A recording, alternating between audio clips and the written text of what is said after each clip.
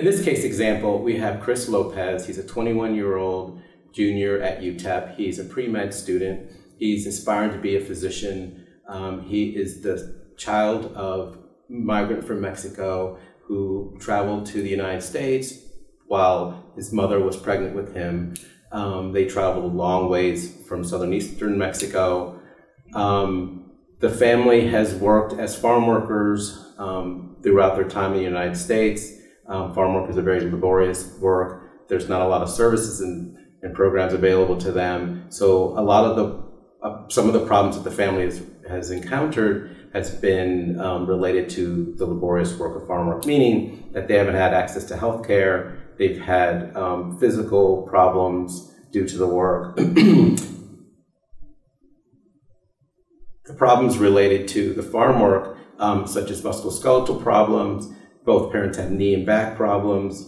Because they haven't had access to health care, both of them have chronic health disease, hypertension, and diabetes. And this has resulted in their latter parts of their lives to really make them debilitated and not able to function in their daily lives. So at this point, Chris is left to take care of his 3 siblings and his parents. Because his parents do not have any health care insurance, they have to travel to Mexico, Juarez, to get services. So that means that Chris has to cross the border several times a week, take his family to physicians in Mexico, help his family navigate the healthcare system there, which creates a huge barrier in terms of his ability to go to school and function well at school.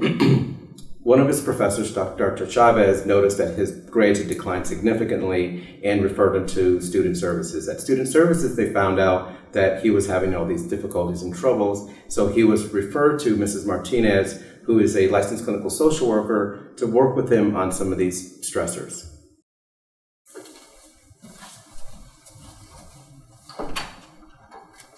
Good morning. Hi, good morning, ma'am. Thank you. Hi, I'm Virginia Martinez. Chris Lopez, nice to meet you.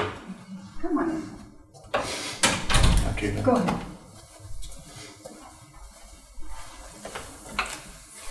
Go ahead, would you proceed, Chris?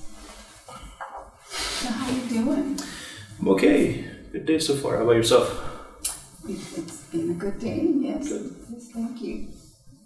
So how was your trip out here? It's good. You know, traffic this time of day, but hey, what can you expect? Exactly. Yeah, No, yeah, you know, and then parking, but it's okay. Not bad. So what happened between coming here in the morning, you know, and coming here to this, from home to here? What was going on in your thinking?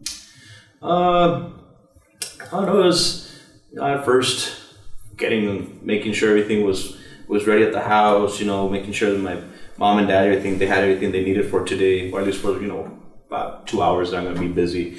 But then driving over here, it's a little off time per se. The drive wasn't that bad, probably 20, 30 minutes. No traffic, bad areas, but nothing better than nothing bad. But no, kind of just not sure what we'll be talking about, what we're going to be doing, so little iffy. So what happened at home? How was your mom and dad? They're okay. You know, they've had some issues here in the past couple of about months, in the last year or so. You know, nothing I can't handle. You know, they're both very hardworking people. So they've been having little issues with their health, but you know, again, it's just something that we can't handle. Well, that's good. It sounds like you've got a grasp on things. What are you studying for? Tell me about that. This is my junior year at UTEP, part of the pre-med program. So, you know, getting ready to finish up, hopefully within the next year or so. And then depending, hopefully go to med school. I know now there's one here in El Paso, so that helps, you know, get to stay here at home and be able to still care for my mom and dad and my little brother and sister.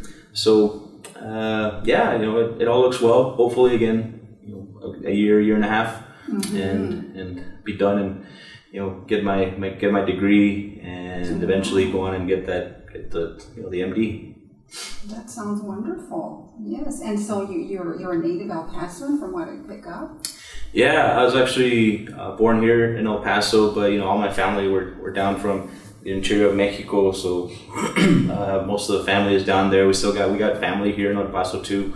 My parents worked in the chile farms in Hatch right here in New Mexico. Okay. Yeah. So we've always kind of had this little area of the U.S., Mexico.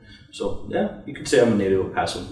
Yeah, and it seems like this is where you want to be, in El Paso. Yeah, and again, my mom and dad are here, my little brother and sister.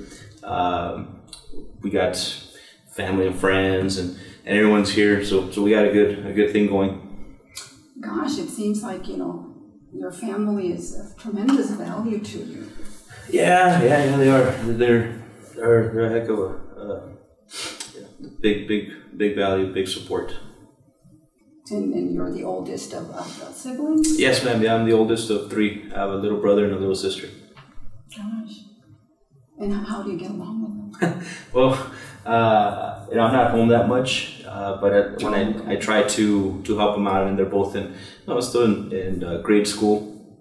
One's entering middle school, and one's still in elementary school. So they're young ones. I don't want to say a pain in the butt, but they're good kids. Just making sure that they walk that straight line and are. So you're all over the place. You're a student. And you've got siblings. You've got parents. Yeah, it's a little hard sometimes, but hey, I got it. It's good. I got this. Well, it sounds more like a blessing to me rather than a hardship. Yeah, no, all too Diosito, man. He gave me the strength, and because of him and everything that my parents did, that's why we're here. We're here. We're still chugging along. Well, it sounds like your parents did a good job. I mean, you've got a plan, you've got a vision, and you'll be staying in the community. God knows this community needs doctors. Oh yes, yes they do. Yes. And so, what is it that you find that you're struggling with right now? Because you mentioned at the beginning you're stressed. Well, it's not really. I guess you could say stressed. I mean, I don't know. Dr. Chavez, one of my professors, she pulled me aside the other day, and I don't think it's a problem. But my grades have been slipping a little,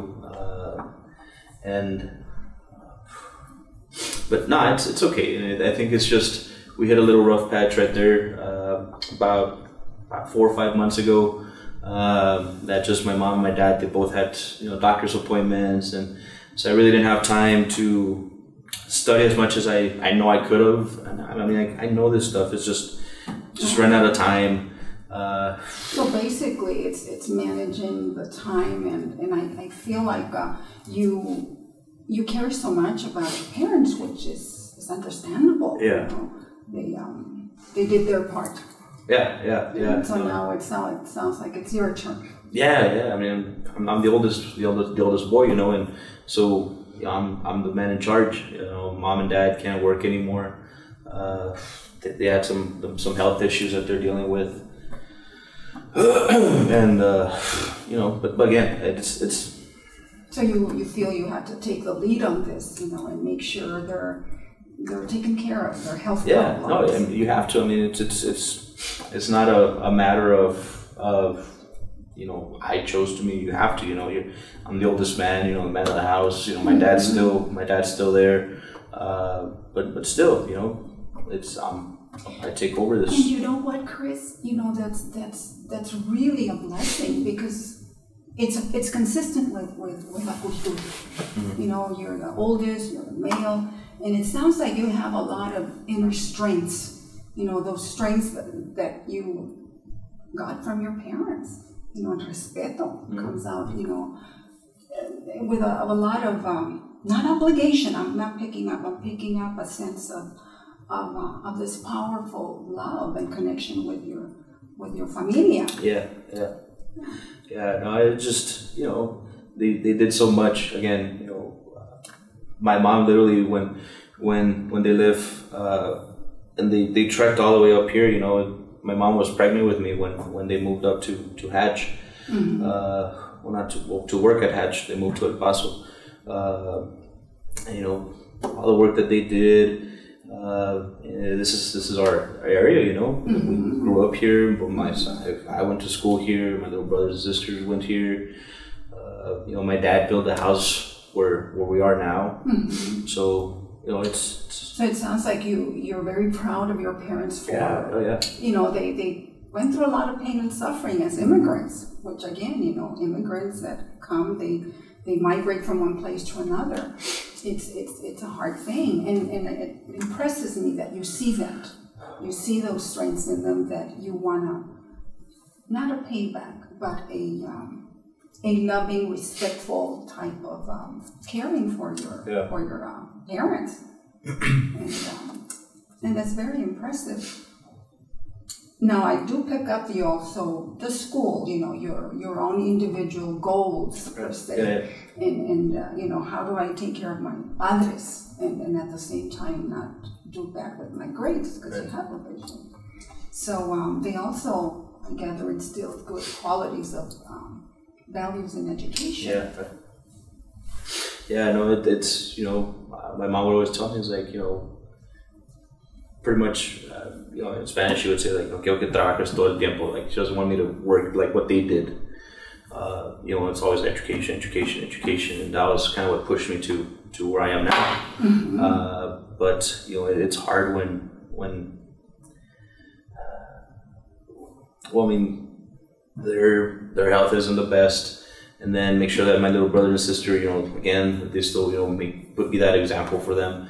But hey, you know, it's it's hard. But yeah, you know, it's going there. It's getting there.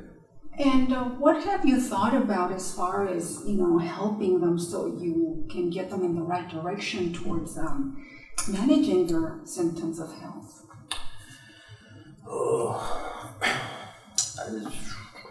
Well, I mean, I don't really know what we have here. It's just, by the time I get out of school, you know, sometimes it's a little late.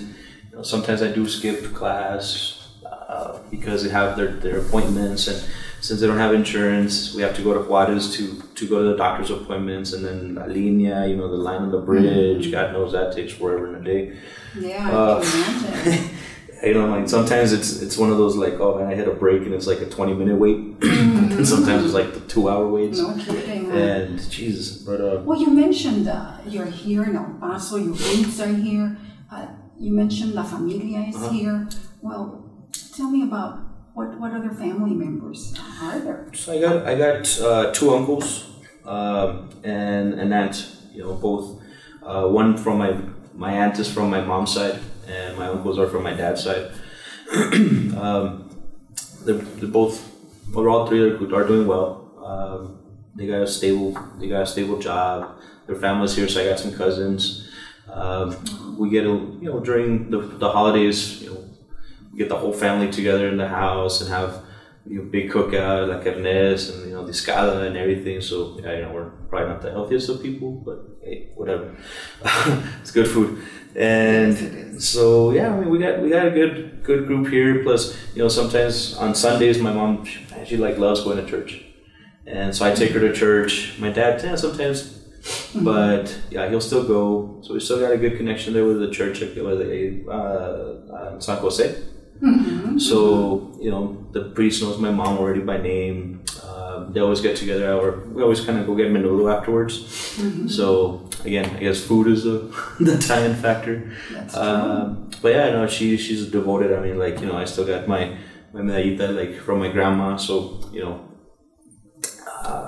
yeah, I mean, everything from my family to, you know, like the church family that we have. Correct. So yeah, I'd say we're blessed, you know. Diosito nos dio un buen grupo. They gave us a good group to kind of. Chris, the more I listen to you, the more I think you're so much more blessed than I anticipated. I think You've we got uncles, all are. aunts, cousins, ties to your community. Y no me sorprende. This is very, very consistent with a cultura. It's a richness there. Have you thought about how you can maybe ask them or talk to them about? Seems like they're very, very well connected, all the family. Yeah. We get along. Everything's good, but I don't know about asking for help. I mean, I think I got it. I mean, it's just it gets a little hard sometimes, but I mean, it doesn't mean I got a good grasp on it. And it's food for thought, because it sounds to me like you just want to take charge of it all right. there. And that comes back to the familismo, el respeto hacia sus padres.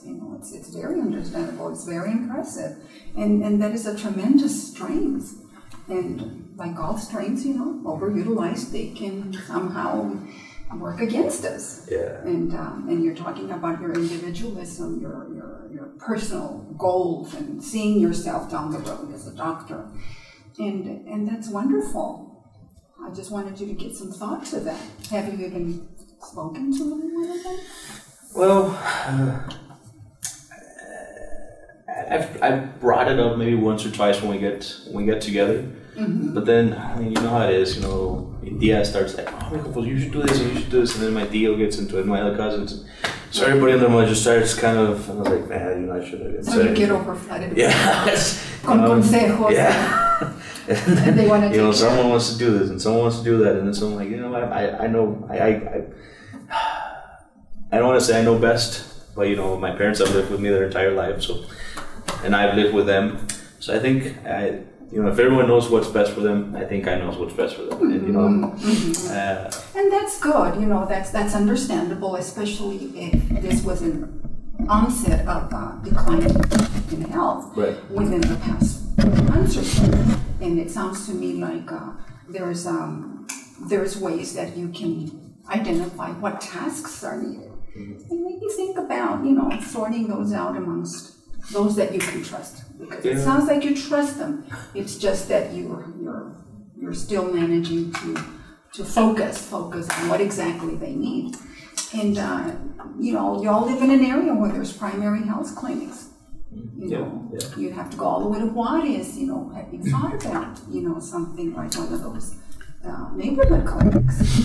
Yeah, we did, except it kind of goes back to that whole having the time to do so. Again, I guess I could. I'm not going to say that I can't or that I shouldn't. And it sounds like you're so busy and consumed that maybe you're not aware of what's out there. And sometimes los tíos y las tías saben, our culture. We don't even need to look at ads, we have our own networks, de comunicación. And that's who you trust. And, think about, maybe your uncles already know the clinics inside and out, and you can save some time there.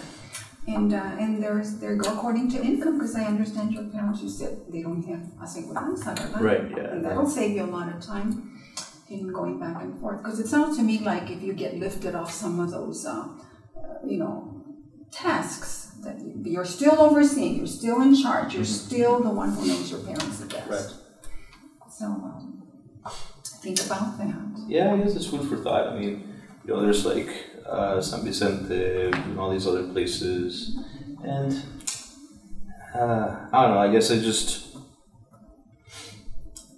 I want to do what they want to do. It's I'm not gonna go against what mom and dad said, and they're very like estos que saben, like there's you're absolutely right. They're not very. I mean, the doctors that they have in Juarez, they've gone to them all their last 19 years now. I guess that's a whole life for some people.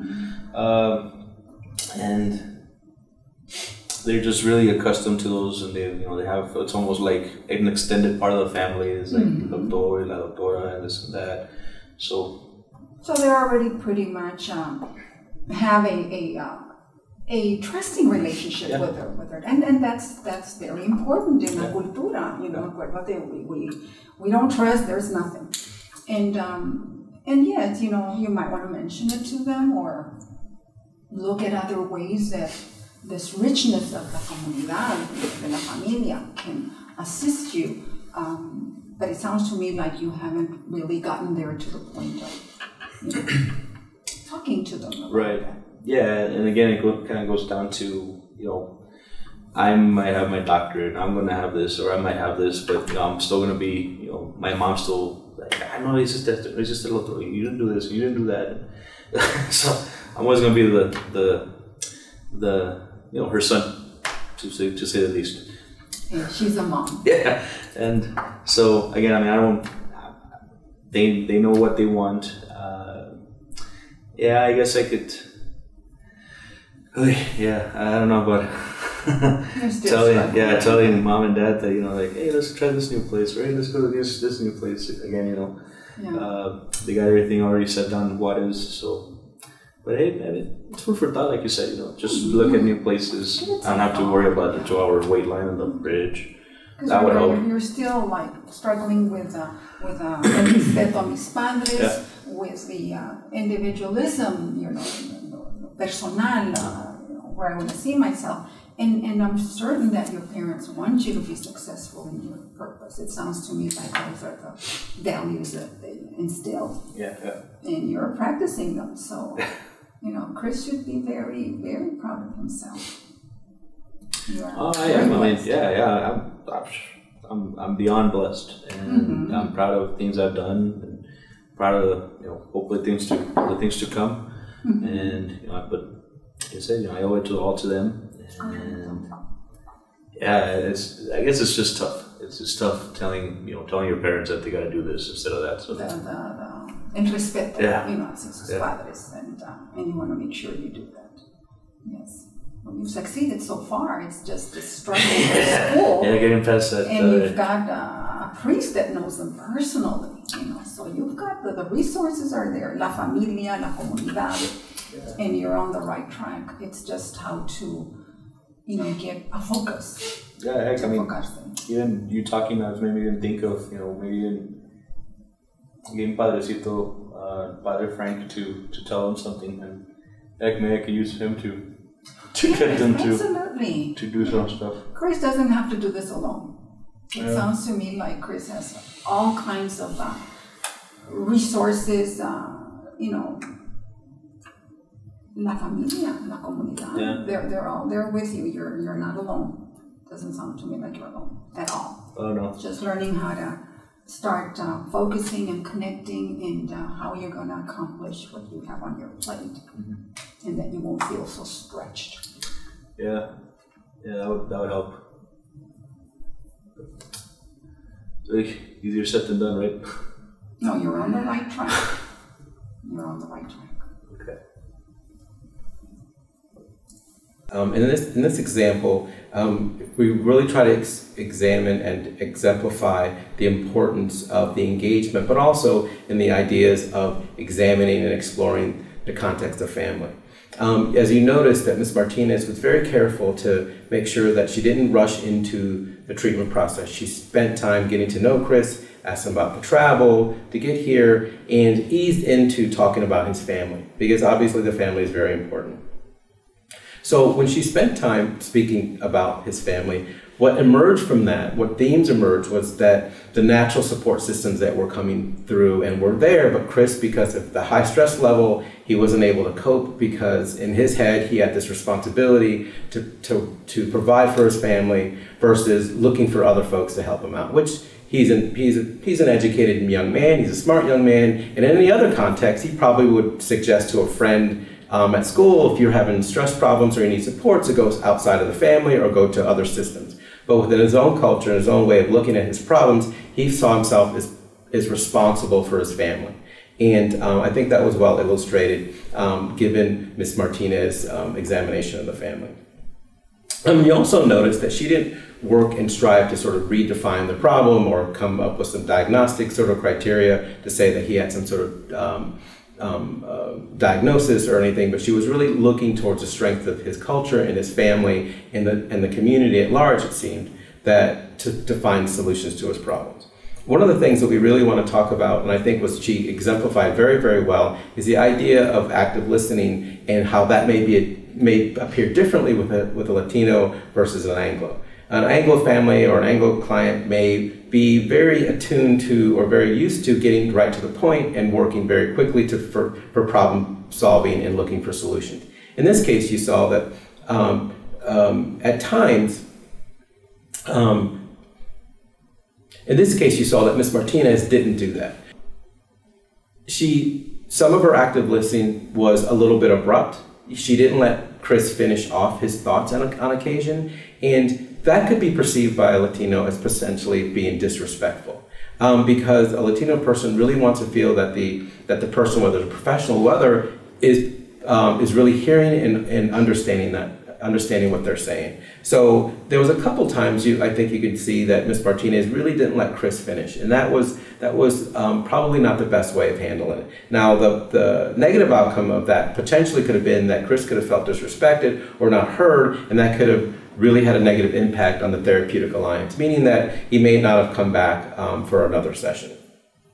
And as she wrapped up, you could see that she went full circle. She identified the support systems through her examination of family and community, and she was able to sort of offer Chris the suggestion, not necessarily the directive, of maybe expanding his purview in terms of acknowledging that those folks are in his life and are willing to sort of help him, without challenging his idea that his responsibility to the family was wrong, or there was a level of enmeshment, or that he should feel guilty about seeking out other supports or community. Sylvia, what did you like to add?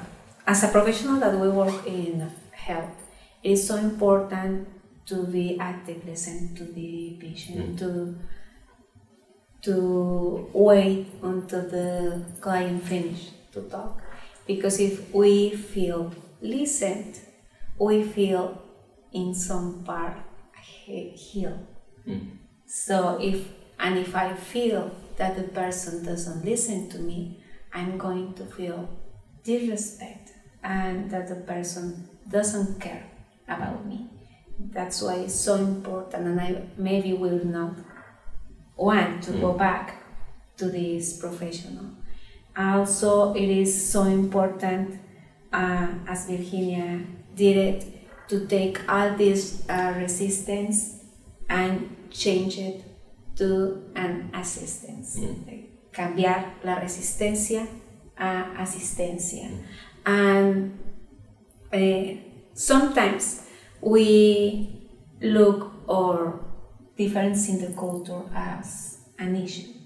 But in the other hand, our culture can help us to be resilient and to have support and to resolve problems.